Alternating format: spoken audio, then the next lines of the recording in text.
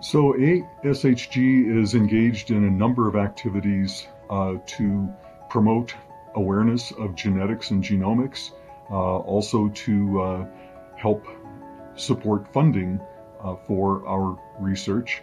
So for example, recently we participated in Hill Day, where we met with representatives of a number of congressional delegations.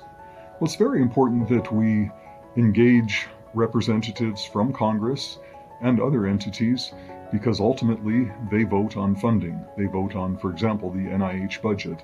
So we always, when we're talking with them, try to emphasize the importance of public spending on health-related research.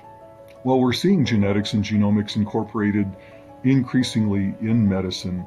For example, with regard to genetic testing, more and more physicians are ordering genetic tests for their patients to diagnose more quickly and more accurately.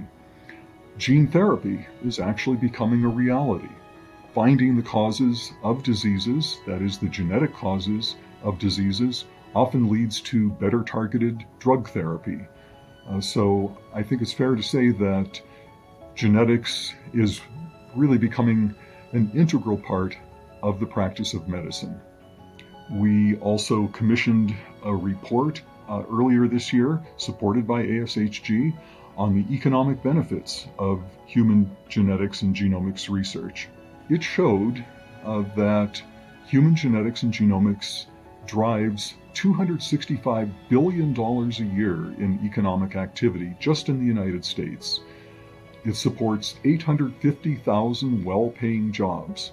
So the economic impact now of human genetics and genomics is truly enormous, to say nothing of the incredible health benefits that derive from our research.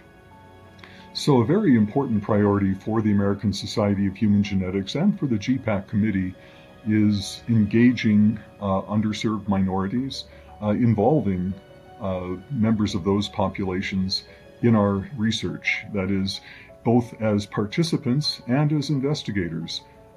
We encourage especially young people to become involved in human genetics and genomics research. It's vital that we have as diverse a workforce as possible. Having been involved in human genetics now for several decades, one of the things I've seen is that there are many roles that one can play that contribute to our field. One of those roles is to become actively involved in policy, in advocacy, in public outreach. We have an advocates program where people can become advocates for human genetics and genomics research. If you go to our website, you will find guidance on how to do that. But it doesn't cost anything, and it allows you to become an even more active member of the American Society of Human Genetics.